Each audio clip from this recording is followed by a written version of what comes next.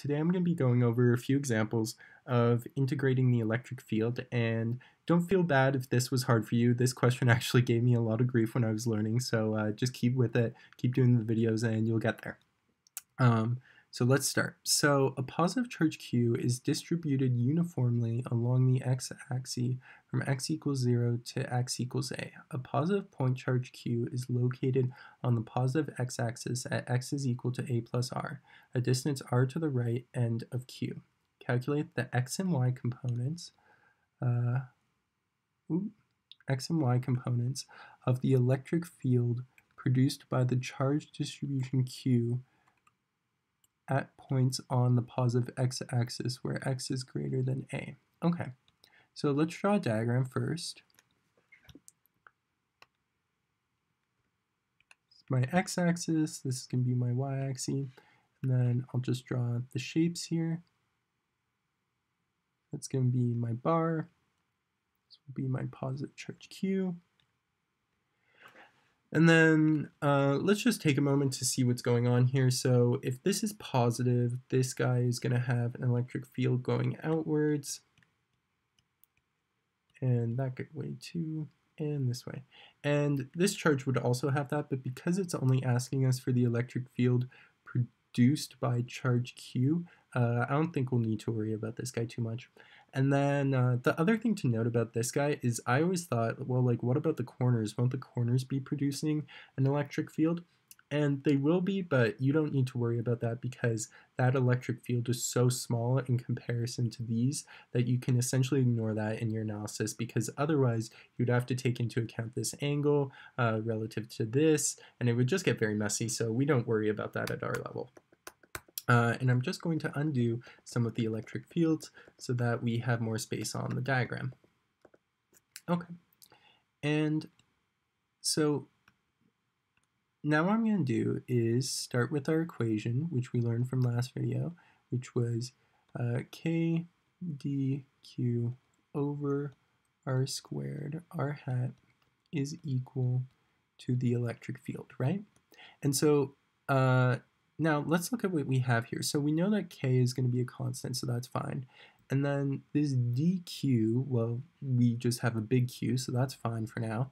And then this r squared, well, we do have an r here, and I'm just going to draw these on the diagram, actually, these dimensions, because we said that this was going to be a, and that this was going to be r. And then we do have an r here, but when you think about what this r was in the original equation, you know, it's actually the distance from a point charge to the point where you're calculating the electric field. And so if we, let's say we make our dq, let's split this up into dq. We have a dq and a dx over here. At this point, that's not going to give us the distance from our point charge to the point we're calculating the electric field about. So we're going to need to come up with a new quantity for this r, and for that quantity I'm just going to use x because we're on the x-axis. And so that's all good. And so now we know what to use for each of these, and then for this unit vector here, we don't really need to worry about it because, as we discussed earlier, the electric field is going to be coming out, and because we're only considering the electric field where x is greater than a, we really don't need to include this because it's pretty obvious that the electric field is just going to be acting along the x-axis. And so if we keep going here, now let's rewrite the equation with all the new things that we had. So we had dq, and then we were going to replace r squared with x, and then we weren't going to write this anymore because it was going to be along x, and then this was still going to be equal to the electric field, right?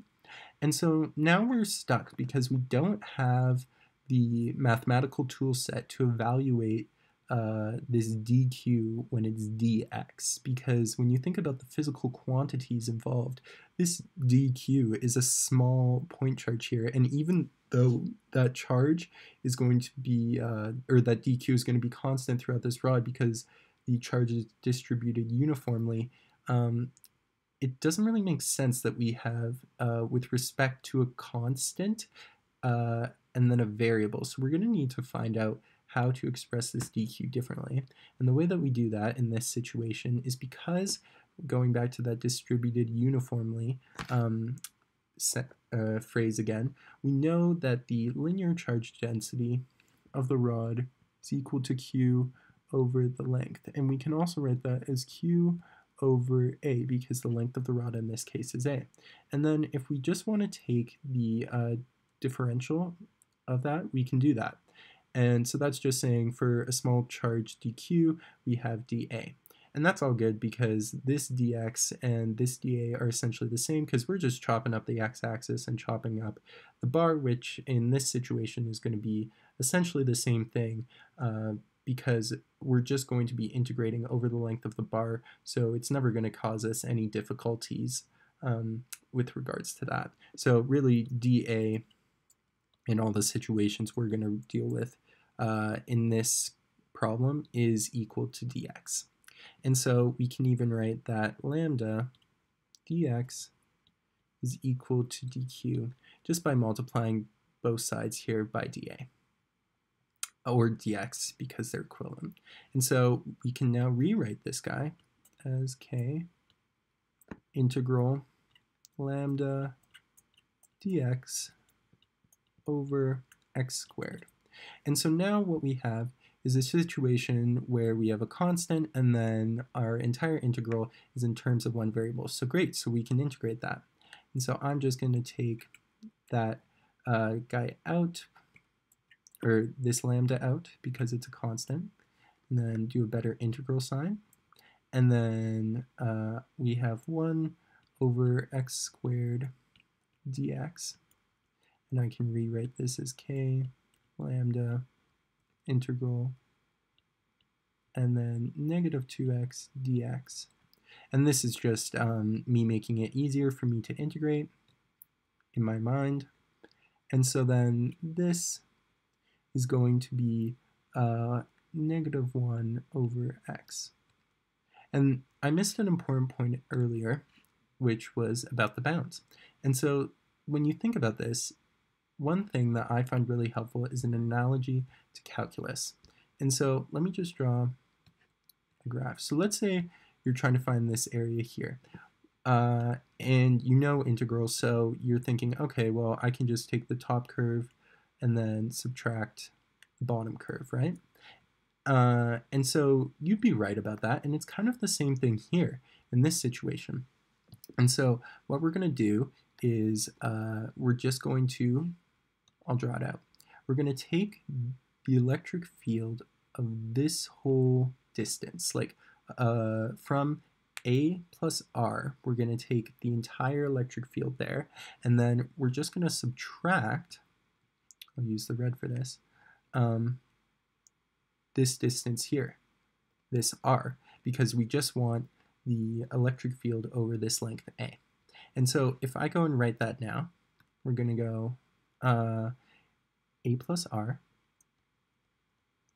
and then R, and then A plus R, and then R, and then A plus R, and then R, and then A plus R, and R, and then A plus R, and R.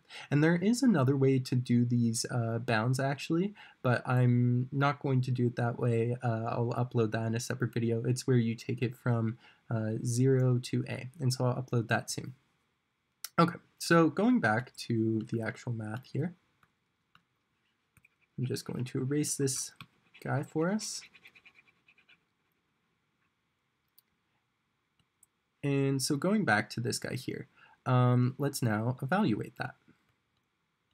So we now have k lambda, and then we're going to have negative 1 over A plus R minus 1 over R, right? And this guy's going to actually have a negative 2 because it was negative here, so that's going to turn into a positive, so we don't have to worry about that. Sweet. And so now the next thing that we have is we need to express this in a bit more, let's see if we can clean it up.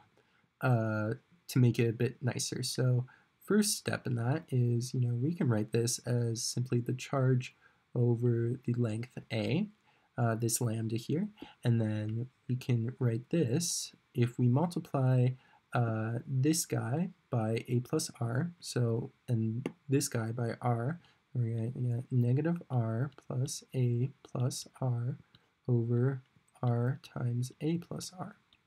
And then we can cancel out these r's.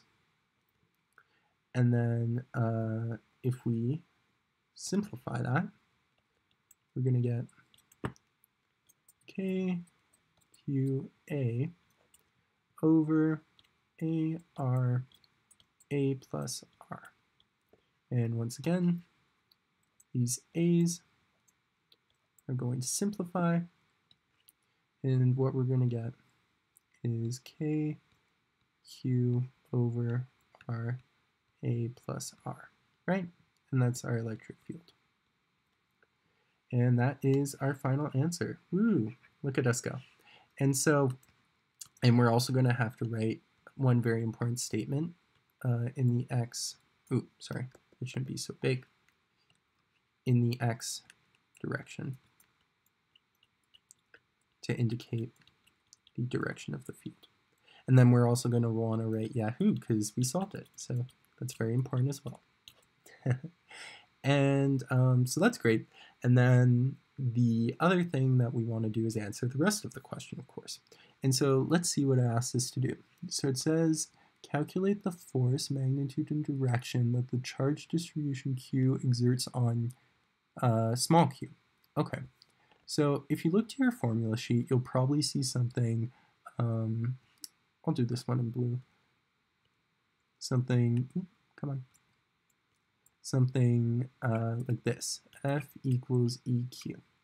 And so the important thing here is that not to get tripped up with the symbols that they're using here and the symbols that they're using in the question. So here, this is the force on, let's call it Q1. And then this is the electric field. Oh, there should be vectors, sorry guys. Produced by another charge Q2. And this guy here is Q1. So keeping that in mind, we can write the force as this guy, which we got the answer from already, KQ, missed the K, R, A plus R, and then times, and then this is going to be the small q, because it's the force that the particle is acting on, which is the green charged particle in this case, point charge in this case. And so then we can write that F is equal to KQ over R, A plus R, and then small q. And also, I guess, technically in this case, we shouldn't have the vector arrow over this guy because technically this isn't a vector yet until we write the statement in the x direction. And also, this shouldn't have a q1, that should just be q. Okay, so that's our answer for the next one. And then for the final one, we get to use white. And that question is, show that if R is much, much greater than A, the magnitude of the force in part B is approximately this guy. Okay, so for that, let's say we're saying that R is much, much greater than A, right? So let's just put some numbers to it. Let's say that R, is let's say it's 12 trillion kilometers, and that A is less than a centimeter. Does it really make sense to include A in this equation here? And I don't know, to my way of thinking, it really doesn't. So what we're going to do is we're just going to say that that is 0. So if I rewrite it here, so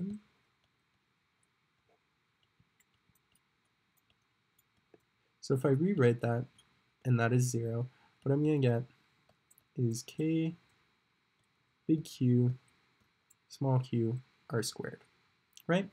And so with that, I can now write this k, because k is equal to 1 over 4 pi epsilon naught, where this is the, I believe it's the permittivity in a vacuum or something. So then I can just simply rewrite f as 1 over 4 pi epsilon naught times q over r squared. And this is equal to q over 4 pi epsilon naught. Oh, and sorry, that should be an r, guys. I'm going to erase that and make that neater.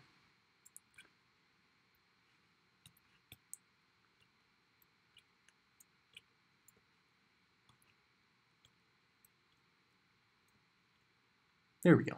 Okay. R squared. Okay, so, and is that what we were supposed to get? And that is what we were supposed to get. And so this result is obtained because we can make the assumption that A is negligible. So because A is negligible, and that is also probably spelled wrong, when R is much, much greater than A. And that makes sense if we put some numbers to it.